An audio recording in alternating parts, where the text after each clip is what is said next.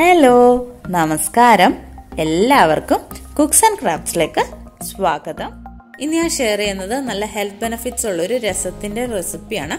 ഇതിന് നമ്മൾ രസം പൊടി ഒന്നും ഉപയോഗിക്കുന്നില്ല, തനി നാടൻ രീതിയിലുള്ളൊരു നാരങ്ങ രസമാണ്. രസം ഉണ്ടാക്കാനായിട്ട് ഞാനിവിടെ എടുത്തേക്കുന്നത് 1 ടീസ്പൂൺ കുരുമുളകാണ്, മൊത്തത്തിലുള്ള കുരുമുളക്, 1/2 ടീസ്പൂൺ ജീരകം, ചെറിയ ജീരകം, പിന്നെ ഒരു 1.25 ടീസ്പൂണോളം മല്ലി വേണം. പിന്നെ വേണ്ടത് ഒരു 4 അല്ലി വെളുത്തുള്ളി, പിന്നെ ഇത്രയുള്ളൊരു ചെറിയ കഷ്ണം ഇഞ്ചി വേണം. ആദ്യമേ നമ്മൾക്ക് കുരുമുളകും ജീരകവും മല്ലിയും ഇഞ്ചിയും വെളുത്തുള്ളിയും കൂടി നല്ലതുപോലെ ഒന്ന് ചതച്ചെടുക്കണം. അത് ചതച്ച് തന്നെ എടുക്കുന്നതാണ് നല്ലത്. കുരുമുളക് പൊടിയിനേലും എപ്പോഴും രസത്തിന് നല്ലത് ഹോളായിട്ടുള്ള കുരുമുളക് അപ്പം തന്നെ ചതച്ചെടുക്കുന്നതാണ്. ഇനി നമ്മൾ ഈ ചതച്ച കൂട്ട് ഒരു മൺകലത്തിലേക്ക് ഇട്ട് കൊടുക്കണം. മൺകലമൊക്കെ ഉണ്ടെങ്കിൽ അതെടുക്കുക, അതിനൊരു പ്രത്യേക സ്വാദായിരിക്കും. പിന്നെ നിങ്ങൾക്ക് ഈ രസത്തിൽ ഞാനിപ്പോൾ പരിപ്പ് ചേർത്തിട്ടില്ല, താല്പര്യം ഉണ്ടെങ്കിൽ ഒരു 1/4 കപ്പോളം തുവരപ്പരിപ്പ്, സാമ്പാറിനൊക്കെ ഇടുന്ന പരിപ്പ് വേവിച്ച് ചേർത്ത് കൊടുക്കുന്നതാണ്. അപ്പോൾ കുറച്ചും കൂടി ഒരു കുറുകിയിരിക്കും.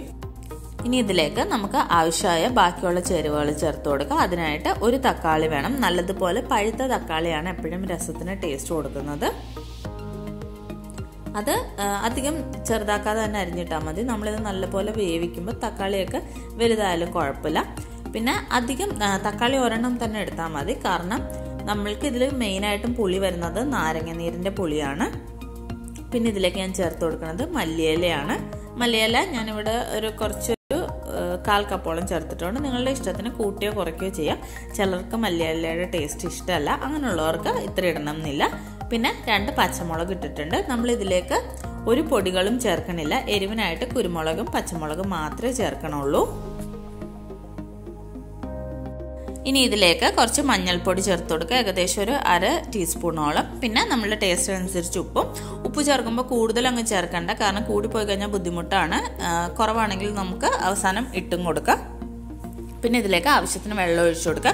ഞാനിപ്പോൾ ഒരു 3.5 കപ്പോളം വെള്ളം ഒഴിച്ചിട്ടുണ്ട്. അതൊന്ന് വറ്റി വരുമ്പോൾ ഒരു 2.25 കപ്പൊക്കെ കാണത്തുള്ളൂ. ഇപ്പോൾ ഞാനിത് അടച്ചിട്ട് അടുപ്പത്ത് വെച്ചിട്ടുണ്ട്. ഒരു മീഡിയം ഫ്ലെയിമിലാണ് വെച്ചേക്കുന്നത്. നല്ലതുപോലെ ഒന്ന് തിളച്ച് വരുമ്പോൾ ഇടയ്ക്കിടയ്ക്കൊന്ന് ഇളക്കി കൊടുക്കണം. ഇപ്പോൾ രസം തിളച്ച് തുടങ്ങിയിട്ടുണ്ട്, നല്ലൊരു മണം വരുന്നുണ്ട്. നമ്മൾ ഫ്രഷ് ആയിട്ട് കുരുമുളകും മല്ലിയൊക്കെ ചതച്ചിടുമ്പോൾ അതിൻ്റേതായ ആ ഒരു വാസന കൂടുതലായിരിക്കും. രസം എപ്പോഴും നല്ലതാണ്. നമ്മളുടെ തൊണ്ടയ്ക്ക് കരികരിപ്പ്, അതുമാതിരി കോൾഡിനൊക്കെ എപ്പോഴും നല്ലതാണ്. രസം സ്ഥിരം കഴിക്കണം നല്ലതാണ്.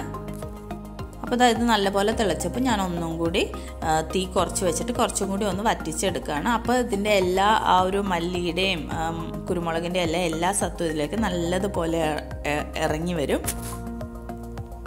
അപ്പോൾ നമ്മളുടെ രസം നല്ലതുപോലെ തിളച്ച് വറ്റി വന്നിട്ടുണ്ട്. ഇനി തീ ഓഫ് ചെയ്തിട്ട് കടുക് താളിച്ചിടുക. അതിനുശേഷം നമ്മളുടെ മെയിൻ ഇൻഗ്രീഡിയൻ്റായ നാരങ്ങ നീര് ചേർത്ത് കൊടുക്കാം. ഇപ്പം നമുക്ക് എല്ലാവർക്കും വളരെ സങ്കടമുള്ളൊരു കാര്യമാണ്, നമ്മളുടെ ലോകം മൊത്തം കൊറോണ വൈറസ് കാരണം അല്ലെങ്കിൽ COVID-19 കാരണം ഭയങ്കര പാനിക്കായിട്ടുള്ളൊരു സിറ്റുവേഷനാണ് ഫേസ് ചെയ്യുന്നത്.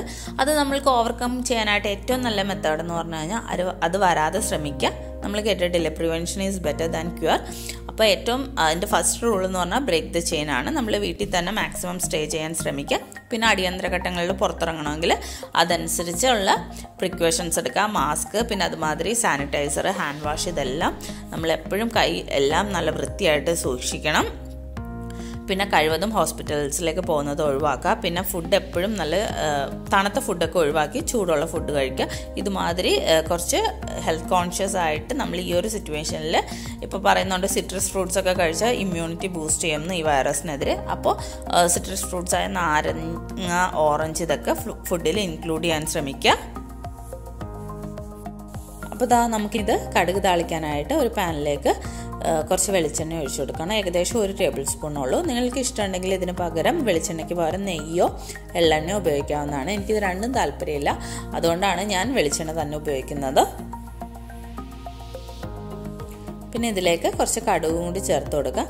നമ്മളിങ്ങനെ രസമൊക്കെ ഉണ്ടാക്കുമ്പോൾ ഇപ്പം നമ്മൾക്ക് പെട്ടെന്ന് തന്നെ നമുക്കിത് ഉണ്ടാക്കിയെടുക്കാൻ പറ്റും. അധികം ഇൻഗ്രീഡിയൻസ് ഒന്നുമില്ല, രസപ്പൊടിയൊന്നും ഒന്നും ആവശ്യമില്ല.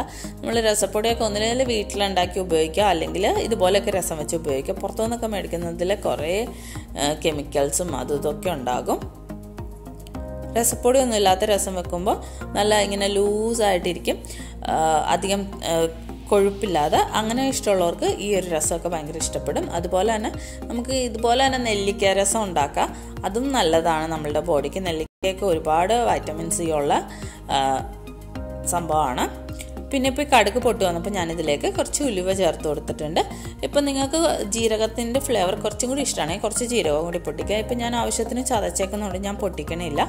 പിന്നെ ഇതിലേക്ക് ഒരു 2-3 കുഞ്ഞുള്ളി അരിഞ്ഞത്, കുറച്ച് കറിവേപ്പിലയും ചേർത്ത് കൊടുത്തിട്ടുണ്ട്. ഒരു വറ്റൽമുളകും കൂടി ചേർത്ത് കൊടുത്തിട്ട് നമുക്ക് ഇത് നല്ലപോലെ ബ്രൗൺ നിറമാകുമ്പോഴത്തേക്ക് രസത്തിലേക്ക് താളിച്ച് ചേർക്കാവുന്നതാണ്. രസം എപ്പോഴും നല്ലതാണ്. നമ്മളുടെ തൊണ്ടയ്ക്കൊക്കെ നല്ലൊരു തൊണ്ടയ്ക്ക്, ദഹനത്തിന്, വയറിന് ഇതെല്ലാം നല്ലതാണ് രസം. അപ്പോൾ പറ്റുവാണെങ്കിൽ നിങ്ങൾക്ക് താല്പര്യം ഉണ്ടെങ്കിൽ എല്ലാ ദിവസവും രസം ഫുഡിൽ ഇൻക്ലൂഡ് ചെയ്യുന്നത് നല്ലതാണ്. ഇത് നമ്മൾക്ക് നല്ല ചൂട് ചോറിൻ്റെ കൂടെ കഴിക്കാൻ നല്ലതാണ്. പിന്നെ ഇത് വെറുതെ നമ്മൾക്ക് കുടിക്കാനും നല്ലതാണ്. ഇപ്പോൾ നമ്മൾ ചെറിയ പനിക്കോളൊക്കെ ഉണ്ടെങ്കിൽ ഈ ഒരു രസമൊക്കെ കുടിച്ചാൽ നല്ല വ്യത്യാസം വരും, അതങ്ങ് മാറിപ്പോകും. അപ്പോൾ ഇത് നല്ലതുപോലെ ബ്രൗൺ നിറമാവുന്നുണ്ട് ചുവന്നുള്ളി. ഇപ്പോൾ നമ്മളുടെ ഉള്ളിയൊക്കെ നല്ലൊരു ബ്രൗൺ കളറായിട്ടുണ്ട്. ഇനി ഇതിലേക്ക് ഒരു 1/4 ടീസ്പൂണോളം കായത്തിൻ്റെ പൊടി ചേർത്ത് കൊടുക്കുക.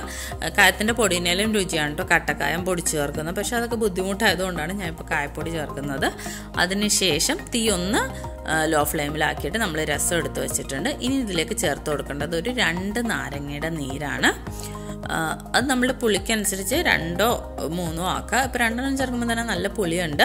ഇല്ലെങ്കിൽ കുറവാണെങ്കിൽ കുറച്ചും കൂടി ചേർത്ത് കൊടുക്കുക. ഇപ്പോൾ ഇതിൻ്റെ ടേസ്റ്റ് നോക്കിയപ്പോൾ കുറച്ച് ഉപ്പ് കുറവുണ്ട്, അതുകൊണ്ട് ഞാൻ കുറച്ച് ഉപ്പും കൂടി ചേർത്ത് കൊടുക്കുകയാണ്. ഇത് നല്ല ടേസ്റ്റുള്ളൊരു രസമാണ്. പെട്ടെന്ന് തന്നെ കണ്ടില്ലേ, പെട്ടെന്ന് തന്നെ നമുക്ക് ഉണ്ടാക്കിയെടുക്കാനും പറ്റും. നല്ല ടേസ്റ്റുമാണ്. അപ്പോൾ എല്ലാവരും ഉറപ്പായിട്ടും ട്രൈ ചെയ്ത് നോക്കണം. അപ്പോൾ ട്രൈ ചെയ്ത് നോക്കിയിട്ട് നിങ്ങൾ ഫീഡ്ബാക്ക്സ് അറിയിക്കുക. അതുപോലെ തന്നെ നമ്മൾക്കിപ്പോൾ ഉള്ള കൊറോണയ്ക്കെതിരെ മാക്സിമം നമ്മൾ പ്രിവെൻറ്റീവ് മെഷേഴ്സ് എടുക്കുക. പേടിക്കാതെ കരുതലോടെ ഇരിക്കുക. അപ്പോൾ നിങ്ങൾ ചാനൽ സബ്സ്ക്രൈബ് ചെയ്തിട്ടില്ലെങ്കിൽ പ്ലീസ് ഒന്ന് സബ്സ്ക്രൈബ് ചെയ്യുക. അതുപോലെ തന്നെ വീഡിയോസ് ഇഷ്ടപ്പെടുകയാണെങ്കിൽ ഫ്രണ്ട്സിനും റിലേറ്റീവ്സിനൊക്കെ ഒന്ന് ഷെയർ ചെയ്ത് കൊടുക്കുക. സൈഡിലെ ബെല്ലൈക്കണും കൂടി എനേബിൾ ചെയ്താൽ ഞാൻ പുതിയ വീഡിയോസ് ഇടുമ്പോൾ നോട്ടിഫിക്കേഷൻ കിട്ടുന്നതായിരിക്കും. Thank you for watching.